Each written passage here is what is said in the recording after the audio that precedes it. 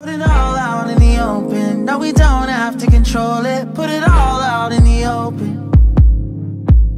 If it's only for a moment, it's a lifetime of emotion. Put it all out in the open.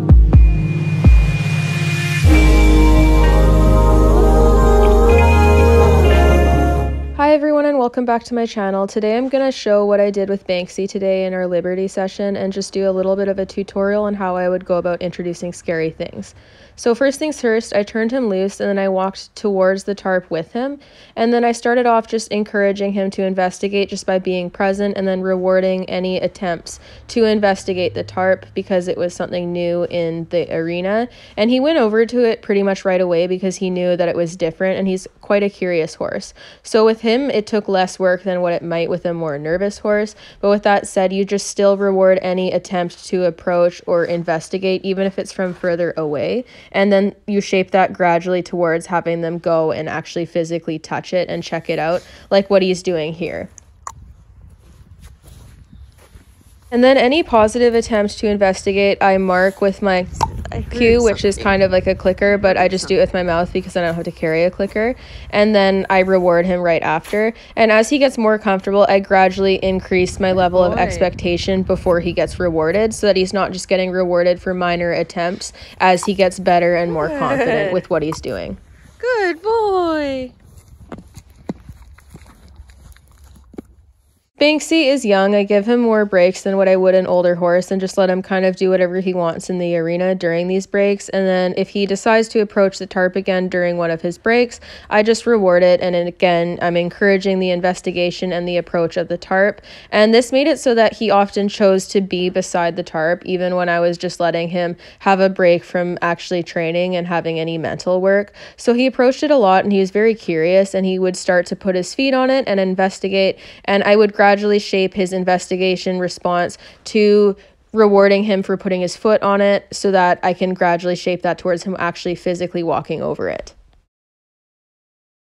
You can see here he's still quite cautious of it, especially when the breeze blows it at all and it makes a rattling sound. So this is why shaping is important, because if I were to ask him to go at full intensity and actually just walk over top of the tarp or run towards him dragging the tarp, it would scare him and he would run away, which is why it's so important to reward the smaller attempts, even if it's not what you're fully looking for as your end goal. This is what shaping is, and that's why it's so important. We investigated, we reward that. So then after he's had a chance to investigate, I get my target stick out as an additional cue to kind of encourage him to approach and walk over the tarp. And then this means that I don't have to physically walk over it with him every single time, which encourages him to investigate it on his own and put his feet on it. And again, sometimes I lose his focus, so I just kind of move the target around and wait, because he was getting distracted by another horse here. And then you see he gets distracted and goes and looks because the horse just came in. Especially with babies, you have to expect them to get distracted sometimes, and then you just work to recapture their focus. So as you can see here, he's distracted by his friend that just got put in this paddock, and I'm just waiting with the target to wait for him to turn and engage with the target, and then I will reward that engagement. And the reason why I stand close is just because sometimes he does rear up by the fence with his friend, and so does his friend, and I don't want them putting a leg through the fence. So that's why I'm kind of a bit more demanding of him to get his focus back, because I just don't want him playing right near the fence where he could hurt himself. So I recapture his focus, and then I bring him back to the tarp, and he walks right over it with no problem, and then he comes back and he gets a reward. And when I'm rewarding him, I'm really careful to encourage him to face away from me. So in some of these clips, you'll notice me kind of moving my arm just to push his face away, and then as soon as he does that, I reward him. And this is just so that he doesn't get grabby, especially as a colt. He's naturally mouthy, and I don't want him to get bitey at people, so I'm really religiously encouraging him to face forward and away from me when I'm giving him treats, just to teach him that anytime he tries to like mug people for treats, that it's not going to result in a reward. Since he had a few attempts walking over the tarp when it wasn't quite as wide and as much to walk over, I spread the tarp out more now so that it's a little bit more of an ask, and he just chooses to approach, which is really great. And then he's sniffing and investigating, which is really good. I want him to do this because then he's not going to be surprised if he stands on it and it rattles from the wind, and then I won't get a flight response. So I'm encouraging him to stop here too, rather than rushing through, because some horses, when they get nervous, they'll try to power through whatever they're doing super quickly, and then this can be dangerous dangerous because they can end up running into you.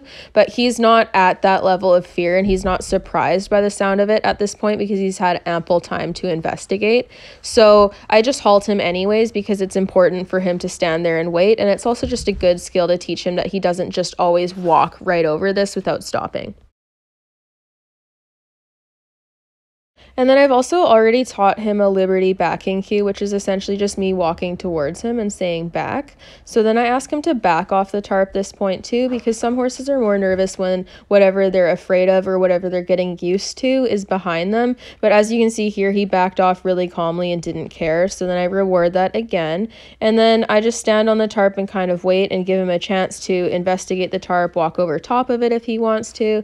And if he gets distracted, I just try to recapture the focus with the target, which is why target training is actually pretty reliable way of kind of helping your horse, first of all, stay out of your space, but also capturing their focus again if they get distracted or if they get nervous of something. It gives them a familiar skill to go back to and focus on in times of stress.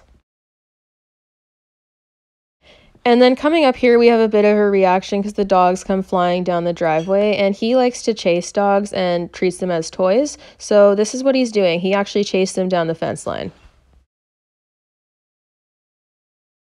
So after he had a chance to play with the dogs down the fence line, I brought him back to the tarp, and as you can see, he's still pretty calm and doesn't care. The thing about Banksy is that he's not an overly spooky horse, but during training, he can get quite excited. So a lot of what I do and reward is just trying to bring his energy level down and encourage him to not get too excited or playful, because when he gets playful, he can sometimes have these big reactions that you don't particularly want to occur close to you.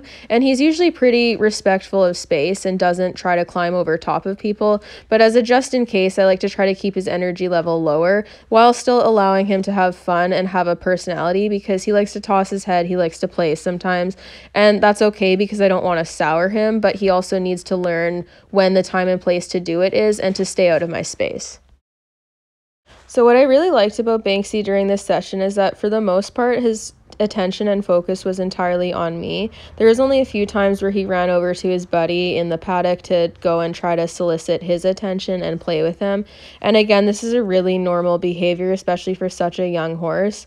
Banksy is also a super playful horse, and he's always trying to get other horses going in the field and turnout and otherwise. So it's just very much a part of his personality as well. And as you can see here, he occasionally does get a little bit grabby where he kind of turns towards me and then stops himself and turns away, and that's because he never gets fed when he turns into me and tries to grab at the treats instead of facing forward. So he naturally started correcting himself, which is really great. But then as you see here, he crosses and then he goes and tries to go see his friend again because he's distracted.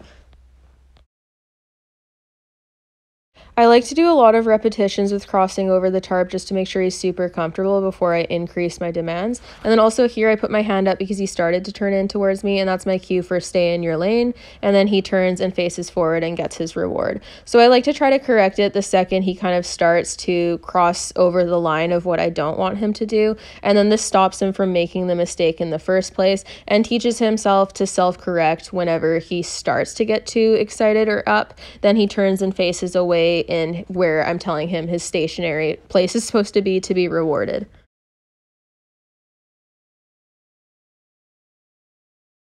I also want to clarify that it's totally normal and to be expected that young horses will need reminders and corrections to show them what you want them to do and where you want them to be, because they're young. They're like young kids or toddlers where they will get distracted, they'll get a little silly, they might try to do stuff that they know they're not supposed to do, but it's too exciting in the moment. So I like to remind him and try to contain that energy before it gets out of hand and becomes too big, because I don't want him to make mistakes. I want him to always feel like he's right, because then he feels like the man and he's super excited and just really wants to participate in training, and it's a lot more fun and less stressful for him if he's always right.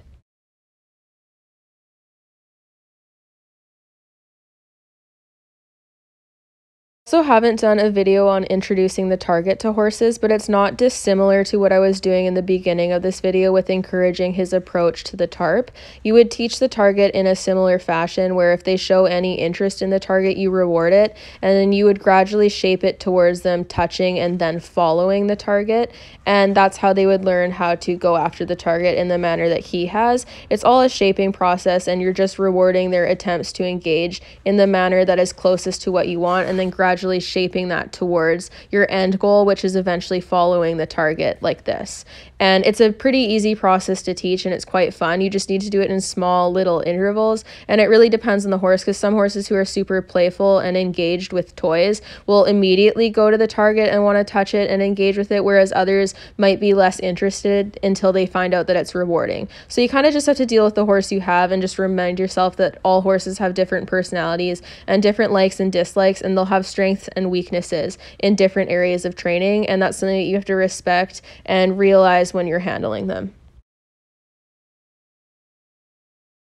So in these next couple of clips, I'm just trying to see if he will approach the tarp at like a trot or a quicker pace than a walk, since he's gotten so comfortable just walking over it. And Banksy, even without the tarp around, when I'm doing trot work at Liberty with him, he finds it quite exciting. So we've been working a lot on keeping the energy level low. And this doesn't mean that he can't play. It just means that if he's going to play, I want him to either leave and go get his sillies out away from me, or keep it contained enough that it's safe for him to be next to me. So here he's kind of snaking his head and playing a little bit, and that's okay because he's keeping it in his lane and not being unsafe. But if he were to get really big and bucking and kicking out, I turn away and I don't do stuff with him anymore, and that's kind of his punishment, is taking me, the fun food person, away from him and teaching him that if his energy level isn't below a certain threshold, that he doesn't get to engage in work. And if he chooses to leave and go off on his own and play, I don't reward that, but I also don't punish it, because I would way rather him leave and go have a bucking fit and playing elsewhere than doing it right beside me. And he does it here because he's trying to get his friend to engage with him and play with him, which is okay again because he's young.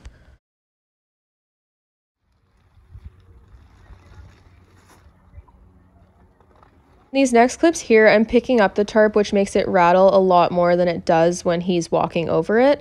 And I'm just showing him what it looks like when I'm lifting it, when it's moving and rattling and making sounds, because it's more scary and it's a different context than what I was just working on him with. So I need to get him used to this again. So I'm rewarding any calm behaviors where he's just standing as I rattle it and not trying to get away, not looking too nervous. And if he needs to back away, that's fine. Again, like, he's at Liberty, so if he's scared, he can leave. So the next thing I do, since he was a little bit nervous, is I walk away from him, and he's a very curious horse, so he follows, and then I reward the follow. And horses build a lot of confidence when they get to follow whatever they're afraid of while it retreats, and this is why I walk away with him with the tarp, because it allows him to follow it and build confidence knowing that the tarp is going away from him and that he doesn't have to worry about it coming after him. And I think that's really good with a lot of things that horses are scared of, to bring it away from them, because it allows them to build the confidence and realize that they're in control, because the thing that they're afraid of retreats.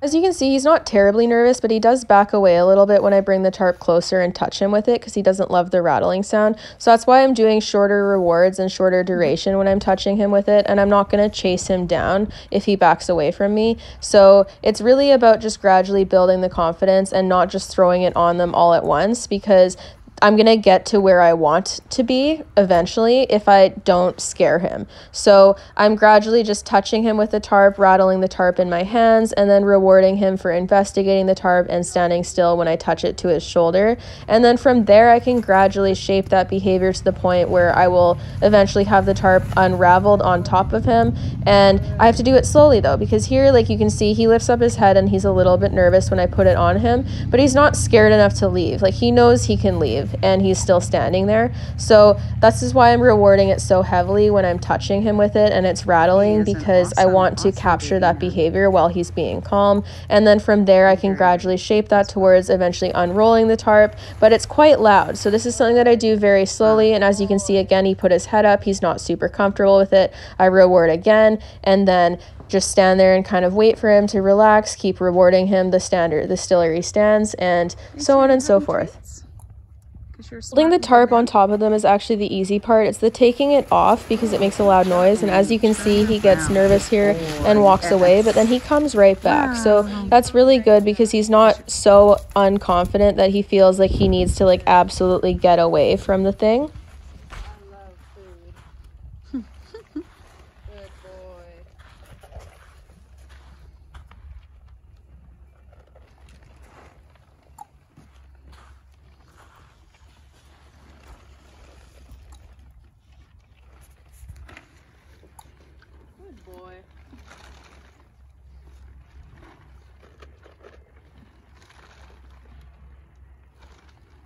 Can you imagine doing this to Milo as a 2-year-old? No. Probably would have walked over it, just not at liberty that easily. No. So again, here I'm building duration by touching him lightly with it and then immediately rewarding and pulling it away.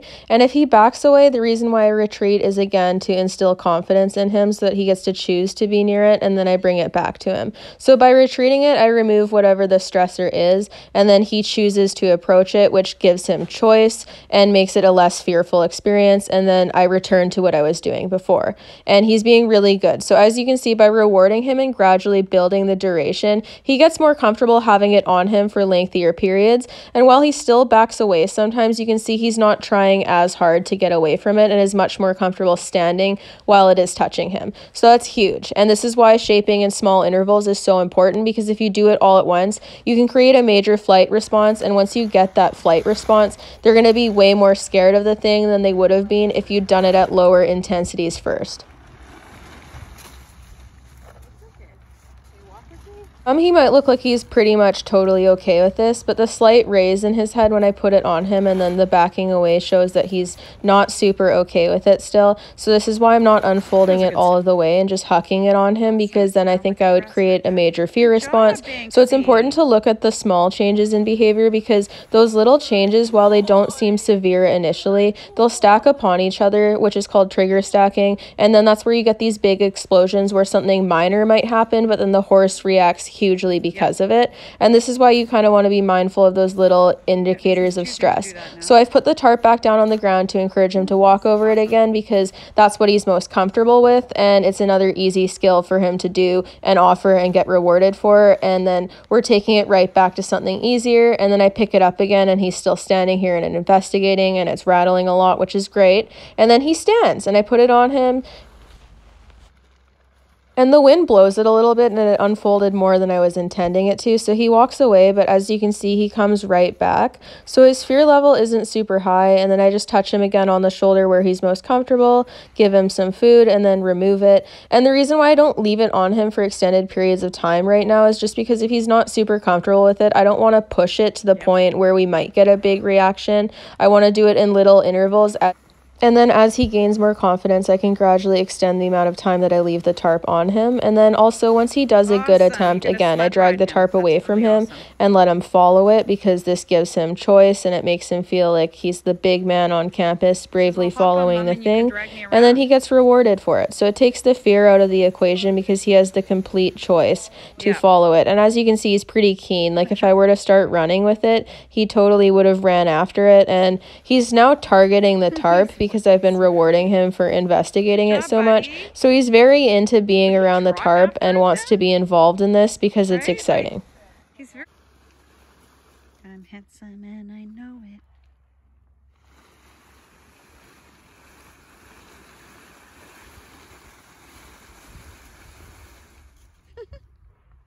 Good boy.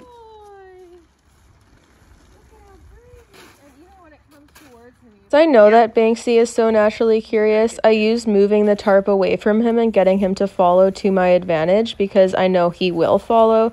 Not all horses are this naturally curious, so you may have to shape and reward the follow response quite a bit more than I have for him, because he's just so naturally curious. So I use this to my advantage to help him get confident following the tarp so that eventually I can put it over top of him. And it works well for him because he is just so curious and he finds it so reinforcing to follow the tarp and be rewarded for it. But again, it might not work the exact same way with all horses if they're not as curious. Boy, yes, it blew into you. Good. This is why I didn't want to do it when we were having those high winds, though, Yeah, it wouldn't have been good for him. Like level expert. Yeah, that is quite true. Good boy.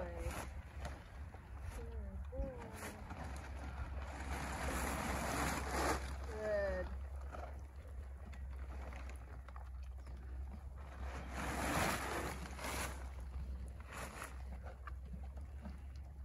He's so smart. Put on your dress. So as you can hear, the tarp is very loud, so this is why I took it so slow with getting him getting used to the sound by following it and just having it touch him lightly before I started to unfold it like this. And I also keep an eye on his facial expression to kind of see how he's feeling, along with how he's standing and if he's trying to back up, if his head is raised, if his muscles feel tense, and so on and so forth. It's important to watch these things so that you're not caught by surprise if they suddenly spook. And spooking usually isn't as suddenly as a lot of people think. Like, of course, there are sometimes times where horses hear or see something and they'll suddenly have a reaction, but a lot of times you can kind of feel their tension building, and then they'll have these big reactions when something finally sets them off enough to release all the tension they've been building. And this is why I keep such a close eye on his body language. I have the food. He's so cute. I have the food. He's in his poofy coat. Pardon? He's in his puffer. His puffy coat. He likes it now. Oh, look. This is what I mean, though. It's a rain sheet. Because he wasn't very happy with it to start. It has a bustle on the back like a Victorian dress. Also, I know some people will say that this type of training is unnecessary and you can just kind of throw it on them or have them on a lead rope and do it that way. But in all honesty, this took me less time than it would have just to kind of force it on a horse and do it without rewards. This is way quicker, and it's also less stressful for the horse. So next time I bring the tarp out, he's actually going to be excited to see it rather than afraid. And you can even see as I take it off, he walks away, but he's not nervous. He's not running, and he's totally fine. So this is why it's so important to make these things a positive experience, because it's safer for you and the horse, and it actually pays off more in the long run. Hope this was interesting and easy to understand. I just wanted to reiterate the fact that Liberty work with the desensitization stuff is so cool because it gives you a really good idea of how stressed your horse is about something and how okay they are with things, because they have the choice to leave if they aren't okay. So it'll give you a good idea of how much trust they have in you and how comfortable they are with the stuff that you're throwing at them. I also just want to make it clear that since Banksy is a horse that I've bred and known since birth, our baseline level of trust might be higher than what other people have with their horses, which means it might be easier for me to do certain things with him because he's more receptive and willing to follow me in situations where he may be uncomfortable. And this is also why it's important to instill trust and confidence in your horse and your relationship with your horse, because once they have that, they're more likely to go out of their comfort zone for you. So you can start to do these types of exercises to build that. It just might be more work initially until you have that initial baseline of trust. And it's also important to remember that all horses have different personalities, and some horses are more naturally cautious no matter how good your bond is with them. And Milo is like that. So I have horses that are confident and I have horses that are less confident and more flight based. So it's not a fault of training if your horse is a more nervous horse naturally, but all of these things can help develop their trust and confidence in you and increase their willingness to do things that they find scary. Thank you for watching, and subscribe to my channel, and don't forget to like this video and share it if you found it helpful. Thank you.